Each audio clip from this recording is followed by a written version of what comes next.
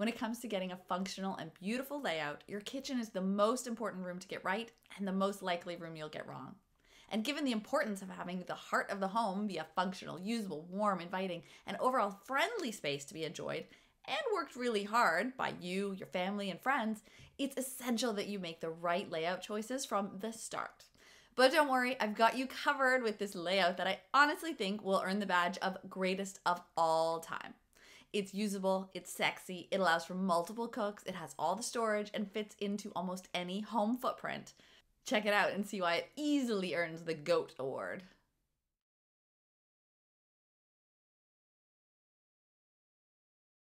If you're struggling to find a kitchen layout that actually works for your home, or you didn't even know you had a layout problem, but you just always feel frustrated in your kitchen when you're trying to cook, then this video is for you. Today I'm going to share the kitchen layout that I affectionately call the greatest of all time because it ticks all the boxes. This kitchen has the triangle, it has the storage, it has beauty, it has natural light, it has protection, it has guest seating, and it has all the other little details that most people don't think about, all built in. It can be scaled up or down according to your requirements and space, and it can have added components like a walk-in pantry or extra cabinets as needed. And today I'm going to show all of this to you, explain why it rocks, and even give you the drawings and models so that you can implement this in your own renovation or new build plans. Here's what I'm sharing today. In this video, I'll walk you through the layout and explain individual design decisions and the reasons why they all work so well. I'm going to share why something is where it is instead of somewhere else, which really is critical to truly seeing the value in this layout. Most people don't give nearly enough thought to their floor plan and end up with something frustrating. So understanding the why behind each choice is really a must. This is how you can implement the same strategies in your own home, even if your space won't allow this exact layout. So why am I sharing this? If you're new to me and what I do here, Barn Cat Renovations helps homeowners who want to renovate or build new homes do their own planning instead of paying thousands for these services and still being disappointed in the end, because the planning is really something that homeowners can and should be doing themselves. Part of that planning is creating your 2D and 3D plans, just like what I'm about to share. Part of that planning is creating your own 2D and 3D plans, just like what I'm about to share.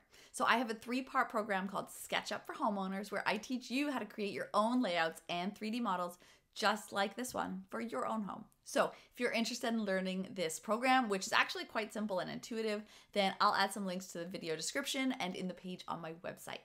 And then you can download the actual plans. If you're watching this video on my website, then just scroll down and there's a sign up form directly below this video. If you're on YouTube, go to barncatreno.com/24 and you'll see this video and the form underneath. Toss in your info and I'll email you a zip file with 2 documents. The first is a PDF showing you the detailed 2D layout with the dimensions so that you can see a clean version. The second is a SketchUp model, which includes the 2D floor plans, plural, because there is the main one plus a couple of other variations for additional walk-in pantry and extra storage. And the SketchUp model also has the layout done in 3D so that you can play around with it and see how it feels. Then you can literally copy and paste the components into your own model. So if you're interested in the PDF and the SketchUp model, you can grab them on my website just below the video at barncatreno.com/24. Okay, so let's dive into the juicy stuff. Without further ado, I present to you the greatest kitchen layout of all time. Here she is. I'll show you in 3D first so you can get the feel for it, and then we'll switch to 2D so that you can see the individual parts. And this file is the actual one I'll email you when you sign up. Okay, so here is the kitchen layout. One just quick note about this 3D render before we dig into the details is that I have intentionally left this one with very little styling. So the cabinets are white. They don't have any specific door styles. They're not shaker or anything. They're just flat. They don't have any handles or knobs or anything like that. And I've done that specifically to just keep this as bland as possible because I don't want you to get too overwhelmed by the style of it and say, well, that's not my kitchen. Or, you know, I was really hoping for wood or black or whatever it is that you might want. So I've just left this plain white, very standard, so that you can customize as you want, because I don't want you getting hung up on that. This is just for layout purposes only. So you may not want wood shelves up here. That's totally fine. It's up to you. You may not want shelves at all. This is really just a quick visualization of the 2D layout so that you can see the scale and the size of it. So that's the first thing. The second thing is that this is I did this one really quickly, just again, so that you could visualize it. So the actual construction of this model is not how I would do it if I was doing this properly, if this was my house. If you join SketchUp 3D, which is part of my SketchUp for Homeowners course, trilogy course, I actually have each one of these cabinets prepared, ready to go as a pre-formed component so that you could just drag and drop them into your own model, and it's basically plug and play, and it makes it really, really easy to create your own 3D models if you're not super familiar with SketchUp. And that's just something I've done for my 3D students. So I think that's going to be a really cool feature if you're interested in trying to take this and put it into your own model to use your own floor plans and turn them into 3D designs. That's going to be something that's hugely beneficial for you. And this version that's just in the downloadable file, it's just a really quick mock-up. So that's just something to note about if you join my program. As you can see, it's got a main L shape component in its back walls. So that's what this shape is here, the L shape plus the island. The great thing about an L shape plus island kitchen is that you've got two entry points, one over here and one over here. So there's only two ways that people can get into this space, which is great because it means that as the main cook back here, you've got a little bit of protection.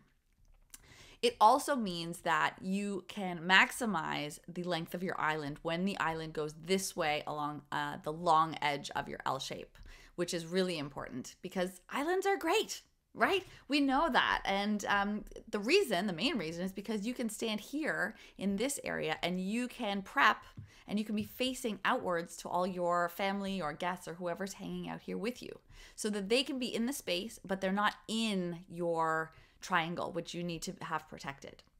It's always better to look out versus at a wall. So when you're talking about finding your main prep space, whenever you can keep that main prep space at an island, it's always advantageous. It's more social. There's no upper cabinets or anything to get in your way, bang your head on, or be otherwise bothersome when you're standing at an island. You don't need any special under cabinet lighting to light up your countertop. You can just use whatever task lighting you plan in the space. Islands are typically also deeper than your standard against the wall cabinets, which is 24 inches back here is your standard, versus an island, you can go way deeper. This one here is 48, but you can go a little bit deeper than that. Or even smaller than that. 36 is still going to be an ample sized space for doing prep, which is fantastic. So the one thing to note about this layout overall is that it could be flipped on its axis. So this wall could be over here with everything going the opposite way. It could be flipped around the other side. This is just the way I'm presenting it to you, but you can definitely flip it if your house has a sort of the opposite configuration. One of the great things that I love about this layout is that it really maximizes exterior wall space.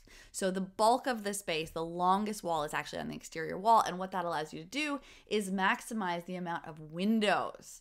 And this is so important because, we always hear that the kitchen's the heart of the home. Well, what does that mean, right? Of course, we've all heard this, and I'm sure you believe it too, as I do. But you know what I keep seeing? I keep seeing all these people designing kitchens that don't adhere to this principle. Because for me, I would like to see a kitchen with the most amount of natural light, right? People tend to want to hang out in spaces that have the most natural light. And if you put your kitchen somewhere back in a corner where there are no windows, then it's not going to be filled with natural light and people aren't going to want to hang out there. And you'll find that it won't feel like what you imagine the heart of the home feeling like. So the great thing about this layout is that we've got huge amounts of windows and glass coming so that all that natural light can stream in here, and it can affect not just you here doing the cooking, but also your guests here are going to feel that, which is what's amazing. So whenever you've got, say, competing priorities between a kitchen being on the exterior wall and, say, a dining room, which is what I see a lot in certain new build homes going up, I see a lot of people putting the dining room or the breakfast nook right in front of the windows. And yet it just doesn't make sense to me because given the choice, right, a dining room or a breakfast nook where you might spend, 30 minutes a few times on a weekend, why would you prioritize that over the kitchen where you're spending much more time overall? right? Even on a rushed morning, your kids are likely to spend more time sitting at your kitchen island versus a nook over by themselves while you're doing all the cleanup and breakfast and everything that you're doing, right? It always takes longer to make the pancakes than to eat the pancakes. So if it was me, I would always put my kitchen on the exterior wall where it's going to get the most light. And so, since we're talking about sun, let's kick off this journey by talking about this huge window here and specifically what's underneath it. So you can see here, we've got part one of the main triangle. With the sink here, the range over here, and the fridge over here, we've got our triangle. Okay, so that's a really important part. A lot of people think that the triangle is not valid anymore, but it really is. This is still how people cook. People still have to take stuff out of the fridge. They have to bring it over here to prep it. And this here is going to be your main prep zone right about here, this sort of right in front of this second stool. If we look at it like this is kind of going to be your main prep zone, right? And then you're going to go over to the sink, you do stuff with the sink, and you're going to cook stuff over here, right? So this is the triangle, and the prep zone is the thing that's sort of always missing from the triangle. But really, that's where you're spending all your time before you use any of these other elements. Right? So it really should always be right in the middle, and that's what this layout provides.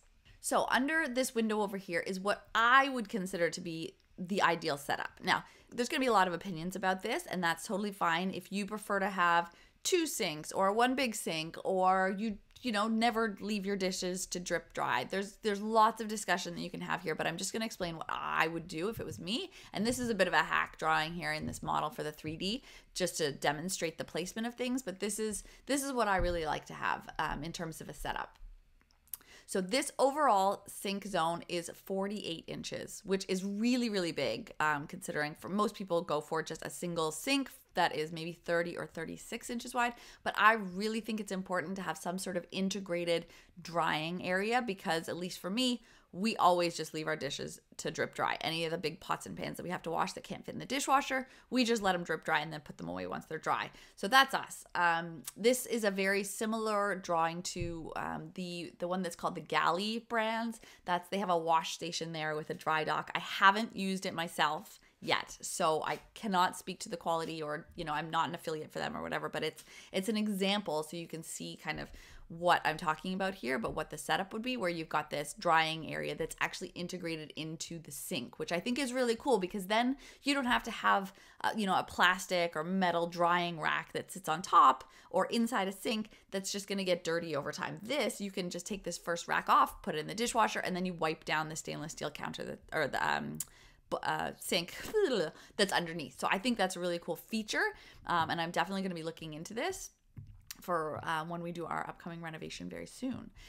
So over here, so I have the drying area taking up about 18 inches, which is a good size for me, but you could shrink this down to 12, and that leaves 30 inches, 2.5 feet for the main sink, which I think is a really ample size for a big kitchen sink. It doesn't need to be super deep, but if you like it deep, these are sort of the questions that you're going to have to deal with. Now, in this model, I don't have another prep sink. So this sink needs to be shared between all the activities, which is why it's in such a great spot. For this reason, you need to make sure that your faucet and your drain are in the right spots.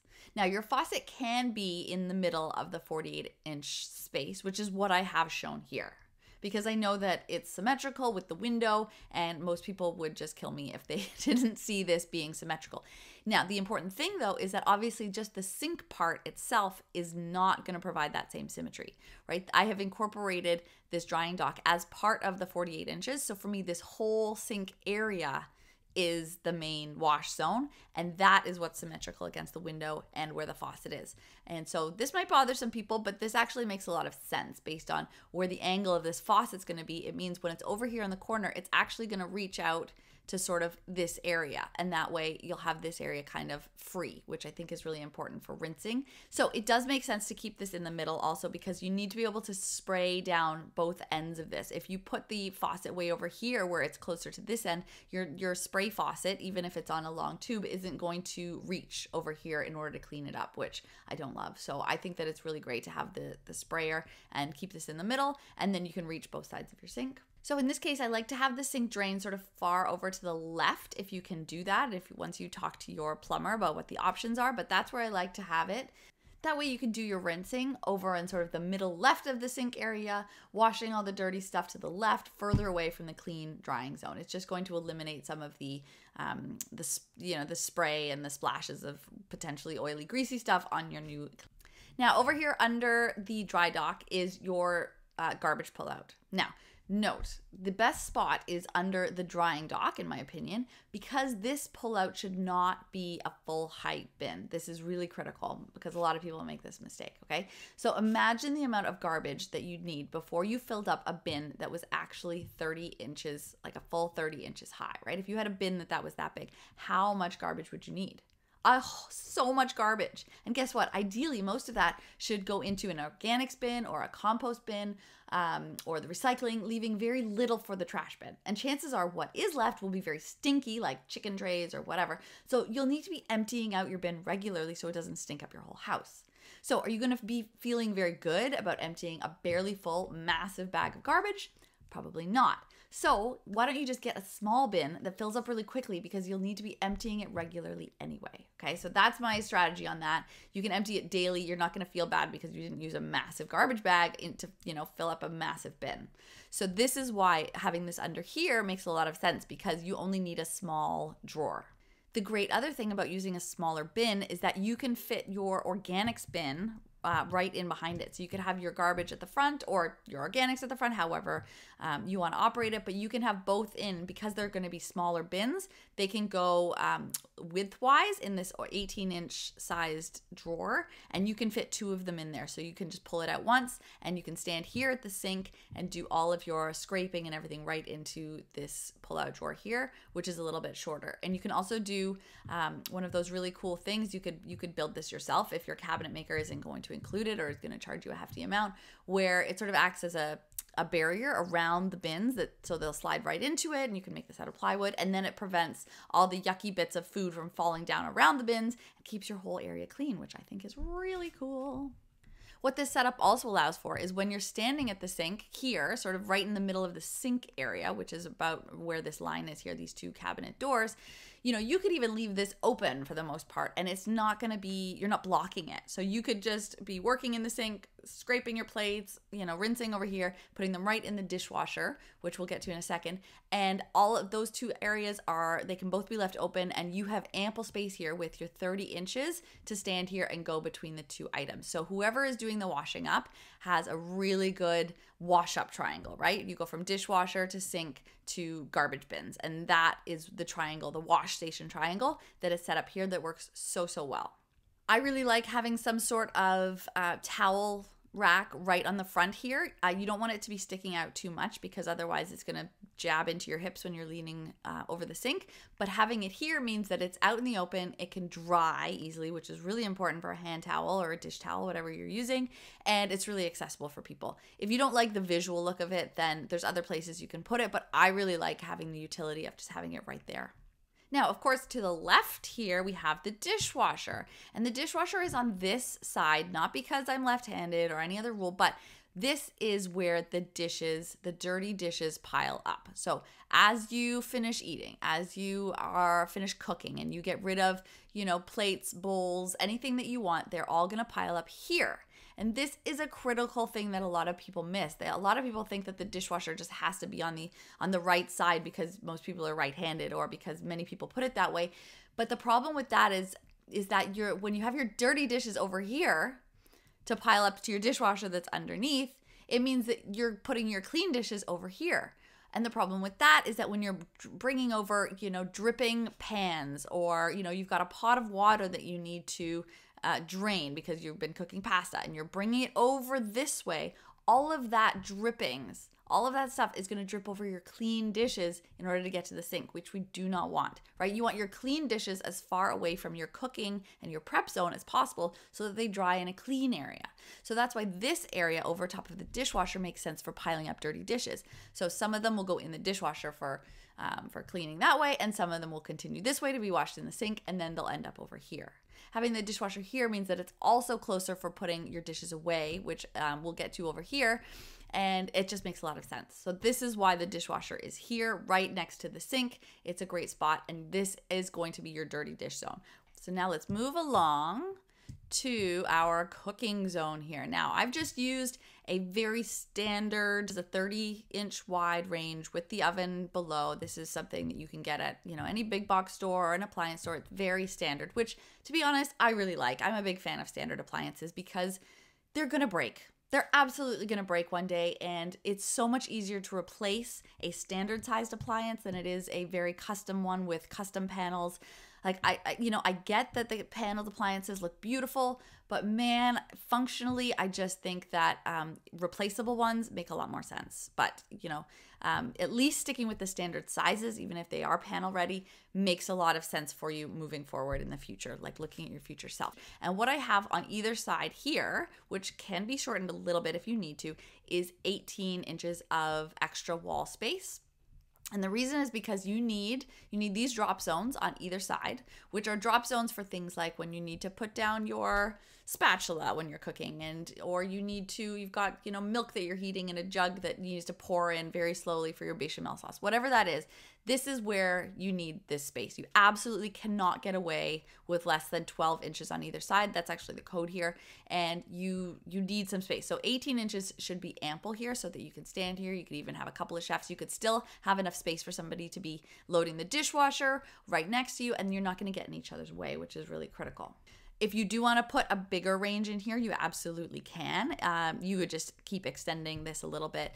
Or you could either shorten these wall flanking sides from 18 inches down to 12. If you've got a bigger range and you don't need as much space, that's totally fine as well. I feel like this amount of space, given the 30 inches, looks really balanced. So I really like the look of that as well as the functionality.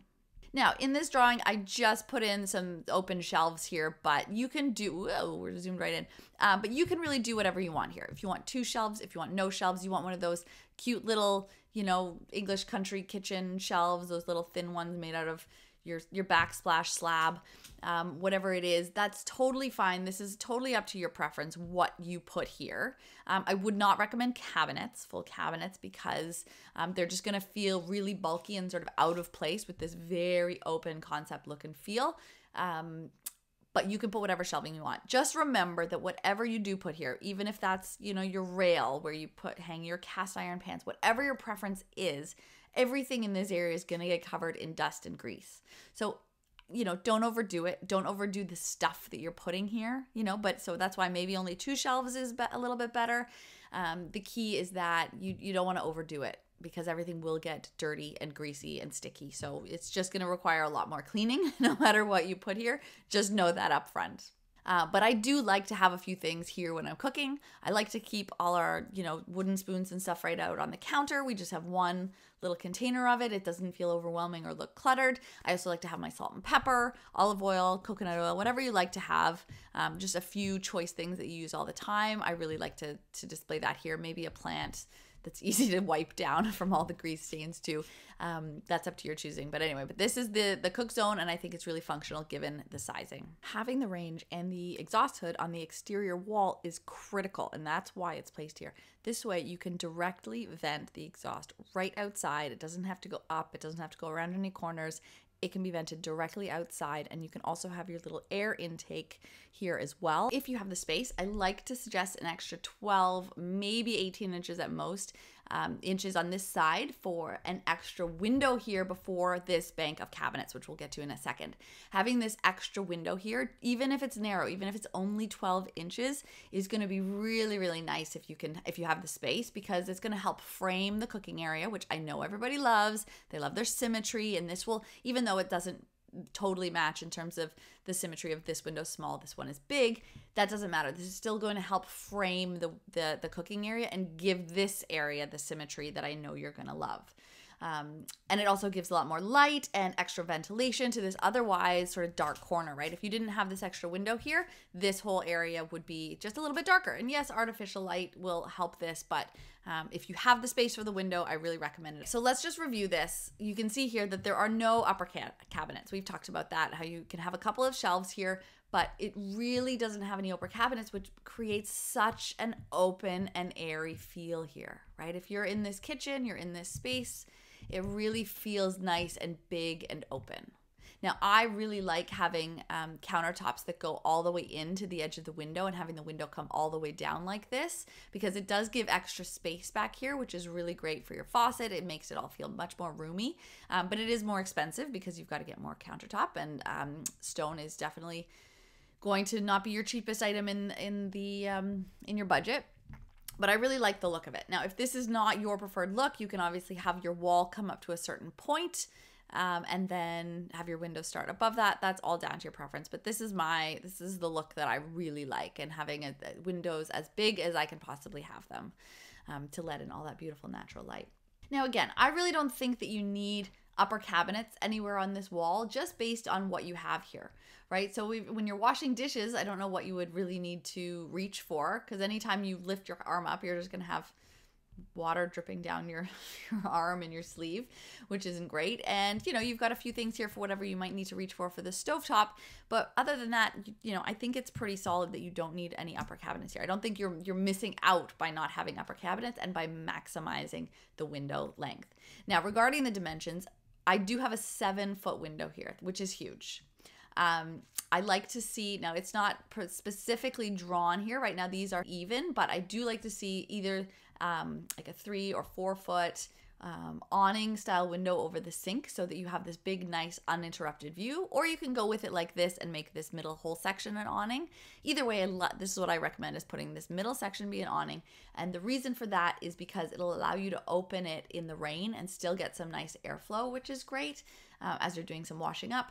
On the flanks, if these can either be, again, equal sized, or they can be smaller. I wouldn't go any smaller than 18 inches so that they line up with the edges of the sink, which, might be more appealing for some of you, versus the 3 sections of equal size. This is totally up to you. Either way, I would do these 2 flanking sections of the window as casements. Casements are much better for airflow, but they probably shouldn't be left open in the rain. And same with this one over here, I would make this a casement as well, so that you can open it just a crack and get ventilation on this side.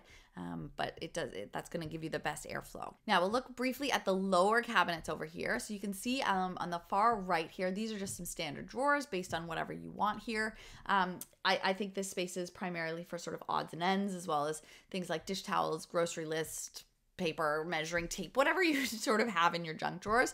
This is the space for that. Now, I like this to be a minimum of 18 inches if you have the space. That way it's nice and symmetrical over here with the window, right? Because you've got 18 inches on this side and then 18 inches on this side. It's lovely. But if you don't have the space for this, it's okay. You can shrink your window. You can shrink some space here and there to make this smaller. And if you don't have room for it at all, that is also okay. You can still work with that. If you do have the space, that's a nice size. So 18 to 24 inches is always good. And if you do make it bigger, if you do have more space for cabinetry, your window can still end at 18 inches and your cabinets can go beyond that. Moving left, we talked about having our organics pull out here. And of course, this piece here, because this might be a recessed part of the sink, this could be a solid panel that doesn't open. It's just visually there. This is going to be your 30-inch sink opening.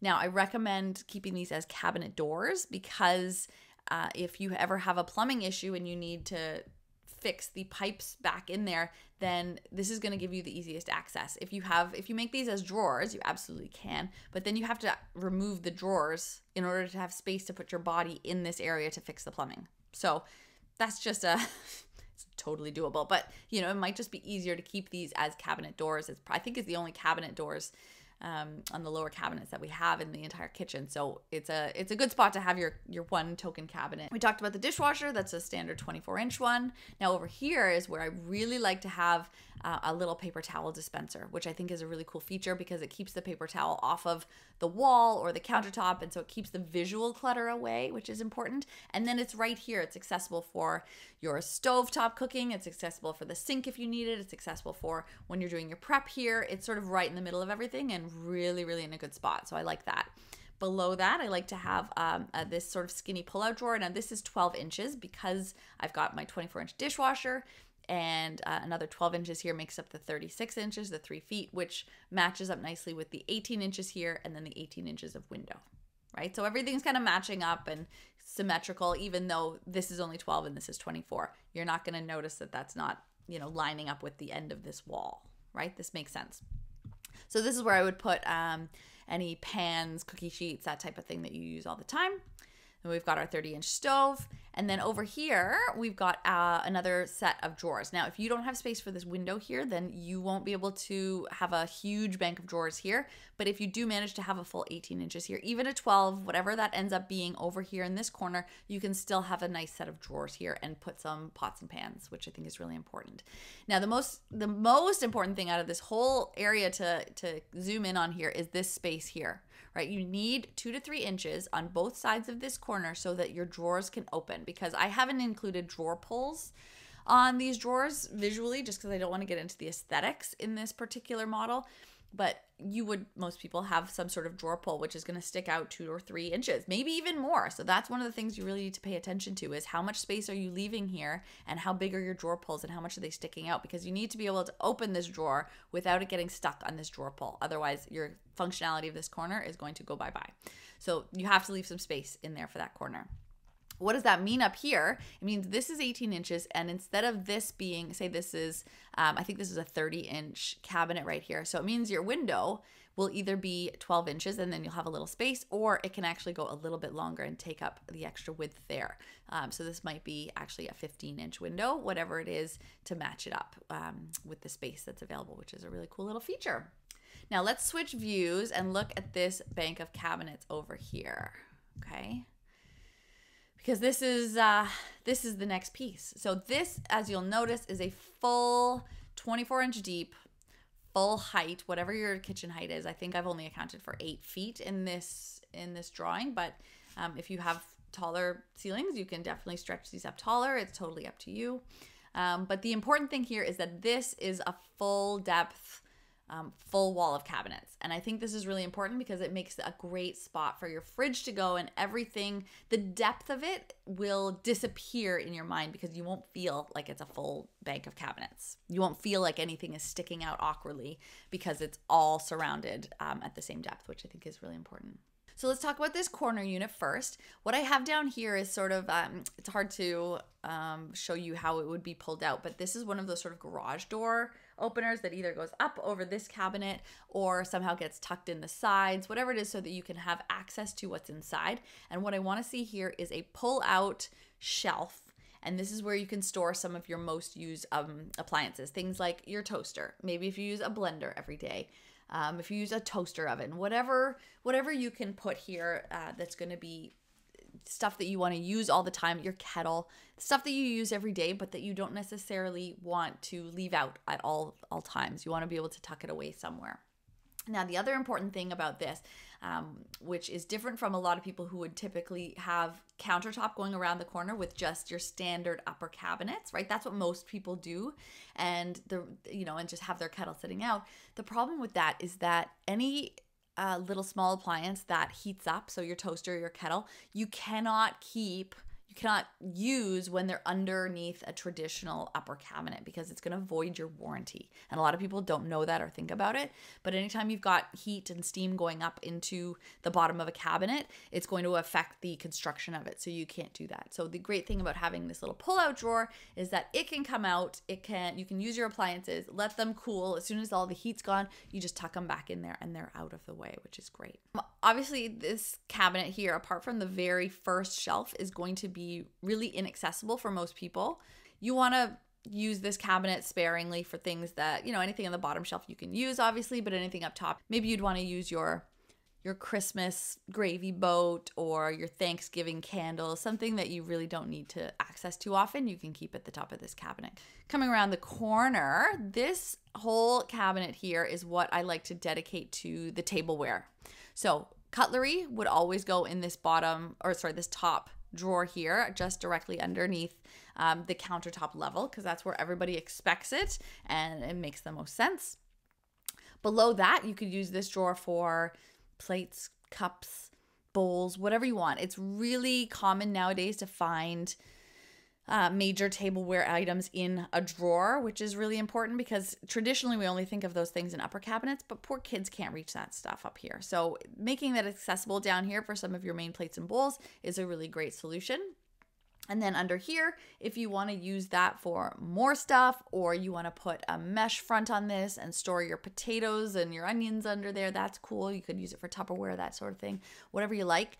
In this upper cabinet area, it's where I like to put anything else that you have. Maybe it's, you know, water glasses that you don't want the kids to be able to reach so easily.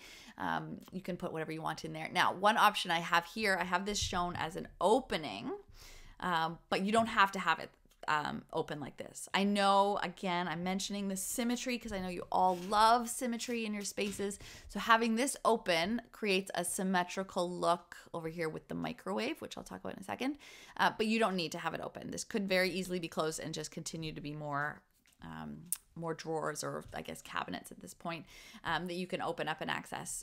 But if you do want to put some, you know, a fruit bowl or anything else here, I think that's a really good spot for it. Again, because it keeps it out of the way. It's not cluttering up the rest of your countertops, which are your more usable stations, and can be quite a nice little nook and break up the look of all these cabinets. And of course, to the left of that is our fridge. It is critically important here that you get a counter depth fridge. I like a 36-inch wide one because that's really going to maximize the space and allow you to access everything that's in the back of the fridge. If you get a standard depth fridge, you are going to have food rotting at the back. I think it's inevitable because you just can't reach the stuff back there. You don't see it. It just disappears in that back shelf, and you know, and stuff goes bad. So having a 36-inch wide counter depth fridge, I find really gives you much more usable space than your standard depth fridge. So this is what I would always recommend. And of course, it's going to stick out a little bit because you have handles and the actual door, but it's counter depth is still going to give you this nice streamlined look, and it's not going to feel like it's jutting out too much. So that's definitely what to do. And then you can what it also does is it keeps your upper cabinets all in line here. So the ones that go on top of the fridge can be totally flush with the other standard depth cabinets, which is really nice, because if you have a standard depth fridge sticking out here an extra 6 inches, then what do you do with this cabinet? It's just gonna, do you stick it out with the fridge and then it won't line up with these cabinets? That's not a good idea. So this is what I recommend. And then to the left of the fridge, you've got another bank of cabinets here, which I like to use for your pantry, especially if you don't have space for any additional pantry area, which we will talk about in a second. Then this is going to be your main pantry spot. And then the microwave here, this is critical because most people, or at least, you know what, I shouldn't say most people, I use the microwave most for defrosting breads, muffins, soups, whatever I've made and then frozen, and keep in the freezer here. This is direct access to defrost in order to feed the kids. I know a lot of people like to pretend that they don't microwave stuff these days, and they like to just hide it in the back of their, you know, walk-in pantry and stuff. But, you know, if you do keep a lot of food in your freezer that you need to defrost daily, then having it close to your freezer is a really important idea. So that's where I like to keep that. Okay, so that is the bank of wall-to-wall cabinets. I love this and I think it's incredibly functional. And with it all being 24 inches deep, you can actually store way more than you could just in this one cabinet than you could even if this entire wall was covered in just shallow upper cabinets. If you do the math, you'll see that the actual internal volume of this cabinet is greater than if you had this entire wall covered in your standard 12-inch deep upper cabinets, okay? And so this allows you to have enough storage for all the things you need in your kitchen without needing uppers back here, which I think is amazing. Okay, so let's switch our attention to the island. First of all, I like to plan 42 inches of walkway space in between the two zones here. And actually, I'm going to switch over to my 2D plan. Let's go down here. Let's go down here. And so you can see it this way. So here's the plan view, of course. You can see everything here. We've got the little dotted lines mean that there's cabinets under there just to show the division. So I like to leave 42 inches as a minimum here for walkways, 3.5 feet. If you want to do more, you can. You can do 48. If you've got a lot of people cooking in your kitchen at the same time, if that's how you operate, then having 4 feet might feel like it's a little bit more spacious. You could even go 4.5 feet, though I don't typically recommend going more than that because you sort of lose the connection between your appliances and the prep zone here if it's too far away. It feels a little bit, I don't know, it feels a little bit far to take stuff 5 feet across here to the stove and to the sink, but That's up to you, especially if you have a huge space, then maybe that makes more sense. But in a smaller kitchen, I really don't think you need to lose island footage, square footage, just for walkway. So 3.5 feet is what I have here, which I think is ample. You can definitely open your appliances and still edge past. Same with your dishwasher, you can have that open and you can still edge past. Now the dimensions of this particular island are 9.5 feet. You could do this as a smaller island if you've got something over here that requires a walkway or furniture that's coming up to here. You can definitely do this smaller.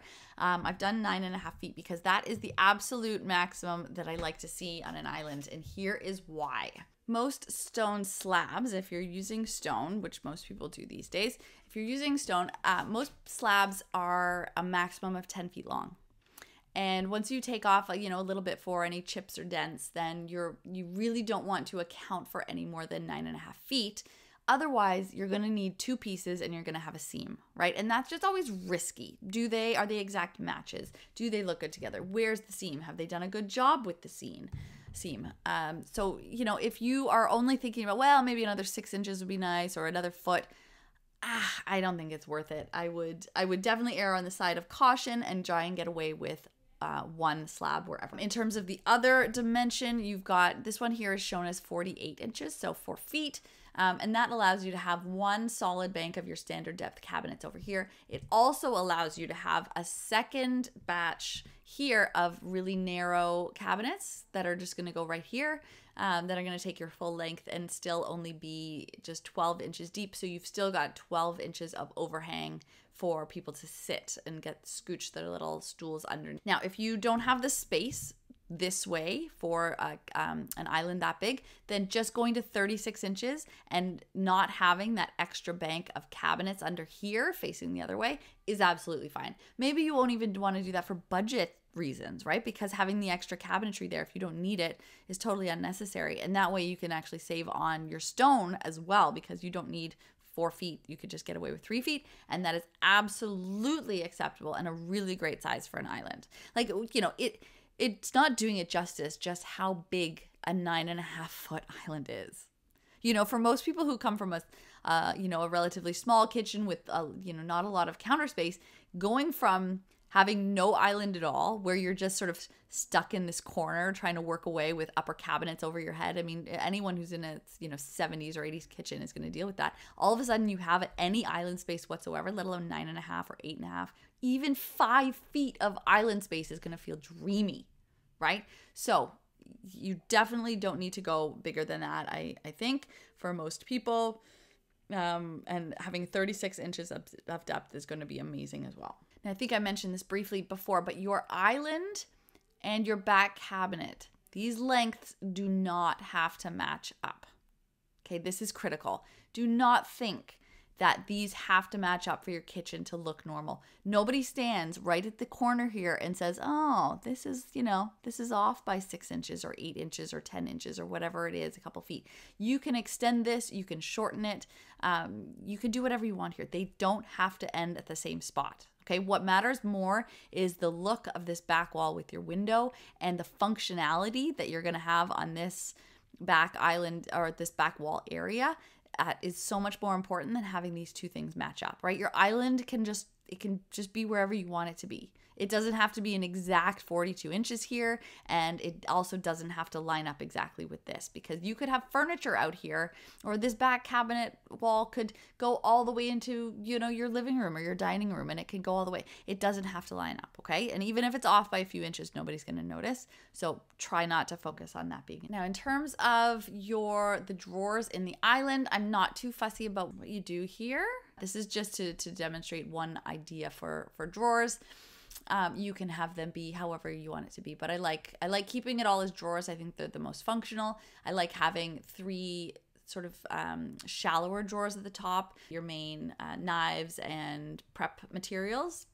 Maybe you want to have your tin foil and plastic up in one. The other thing I do like to have in here is my spice jars. I like to use wide mouth mason jars so that they're really easily openable, and I like to have I have these plastic lids that go on them. They're really cool, so I'll show you those. And so that's what I would put in my top drawers, and then whatever else you use for your cooking down below, you can make those be whatever you want. And again, if you have space for an extra bank of cabinets, you can certainly use that, but there's no pressure to use that. Now, one thing I do like here is to have a sort of little bookcasey type thing on the end. And the reason for that is because I like to keep my cookbook somewhere that is visible. You know, that's a nice little perk. I like to keep a box of Kleenex. I like to have hand cream because, you know, when you're washing dishes a lot, your hands get dry. You need some hand cream here. Maybe a speaker, whatever else, you know, any little trinkets that you want to have on display. But again, that you don't want to have cluttering up your countertop space. This is so important. So having a display area is going to give you some more freedom. Same with your fruit bowl, right? Like having these little nooks built in. You could do something over here too if you wanted. Having these intentional spaces but baked into your plan means that you can display the things that you want without having to have it as cluttery countertop stuff. So that's our main layout. I've really gone into intense detail to describe the why behind all these decisions and hopefully, you know, give you a demonstration of why this makes sense and what you're storing where and some of the thought process behind it to make it functional as well as, you know, quite pretty. But I want to also show you a couple more options because I know this you know is a vision that can be scaled. So for instance, if you don't have space for this window here, you can get rid of it and shift everything this way. If you don't have enough space for this, you know, little section in here, 12 inches, you could shrink this down to only be 24 inches and have your dishwasher as the only thing in this section. If you don't have room for a full 48-inch wide sink area, then you can just shrink this down to whatever size you need it to be. And all of a sudden, what looks like a huge kitchen area can be still functional, still have the same overall shape, but you could easily shave off 3 or 4 feet from the length of this wall, which I think is really cool because then it allows you to still use the same shape in a much smaller kitchen, right? And your island can go down. Again, this is 9.5 feet. It could easily be down to just 4 or 5 feet and still have the same amount of functionality. So that's the really great thing. Now, if you want to ramp up with your space, then here are some options for having some more pantry space because I know that that's really hot right now and people like to have walk-in pantries. So here's what I would do if you've got space on this side. Okay, if you've got space for a walk-in pantry, then this is the place I would put it. I would make sure you've got enough space here to have an ample opening. So right now this is, what is this, 2'7", 2'6". So just about 30 inches of space, which is fine because you don't need to be cramming multiple people in here. This is not a thoroughfare. This is generally a one person walking through area at a time. So this is where I like to put it. You get rid of this cabinet. Okay, and then you integrate this new cabinet here. So your countertop all of a sudden runs all the way through to this back wall. So what I like to see here is a cabinet that sits on top of the countertop and goes full length from there, but it's a bit shallower so that you can still have a little bit of space here and you can see the light flowing through from this one. So you can just see past it, which I think is really nice. It offers a little bit of a barrier, but it still offers a nice clean look. And this is where you can now put all of your tableware. So it's still going to have a lot of functionality and a lot of space. It's just now spun around the other way, which is really cool. Over here, I like to have more counter space if you've got the room for it. And that way you keep another big window to light up this entire space, which I think is really great. And then here, a wall of more built-ins. So if you're a person who does not want to have one of these standard ranges with the oven under here, and you really have your heart set on built-in wall ovens, then this is the place to put it because this could be another bank of built-in pantry full depth if you want it, and you can put your wall ovens in here. You can do a combination of some countertop because whenever you have wall ovens, you need a drop zone. So you need somewhere to be able to take something out of the oven, put it down on a countertop, check for doneness, close the oven door, whatever you need to do.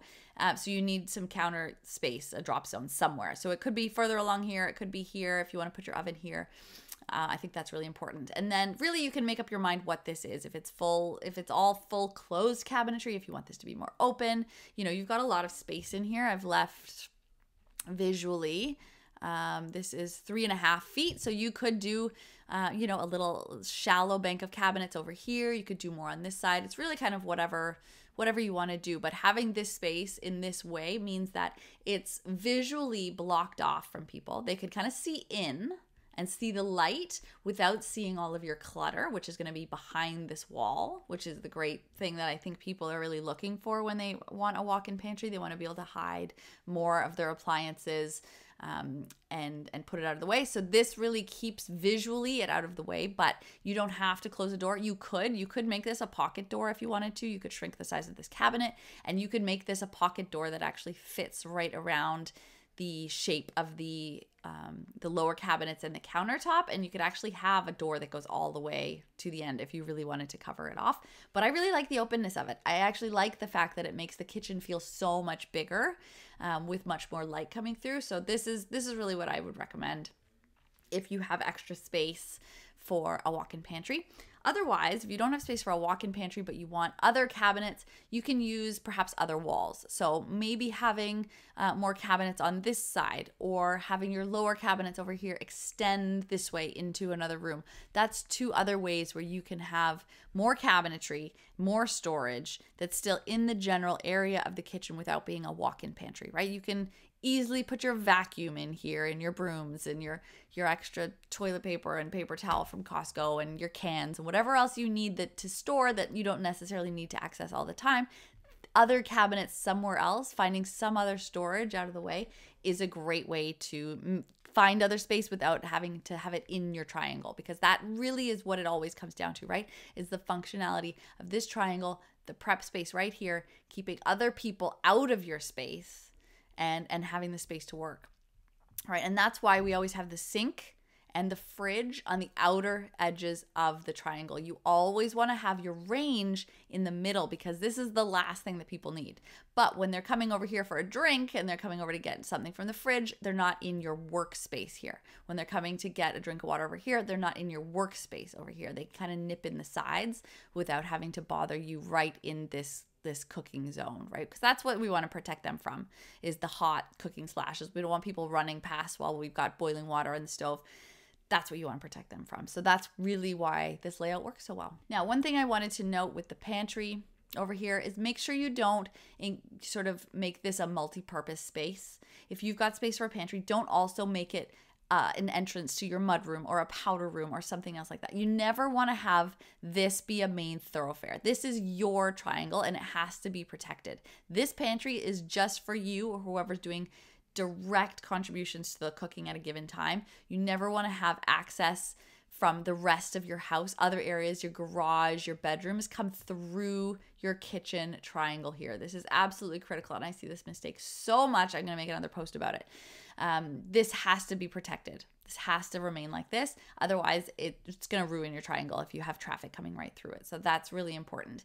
If you do need to share your pantry with a mudroom or other things, then make the entrance come around here, right? And you can just, if you need to walk around, you just come around this wall and you need to get access that way. That's just how it has to be, because you do not want to have main traffic coming through this part of your kitchen while you're trying to cook in there. So that's really critical. So there you have it, the greatest kitchen layout of all time. You think it's pretty great too, don't you? Let me know what you think. I would love to hear some comments from you. So you can always email me, Karen@barncatReno.com, or add some notes in the comments if you are on YouTube. Thanks so much for watching. Don't forget to go to my website and grab the 2 downloadable files so that you can implement this greatest of all time kitchen layout in your own home.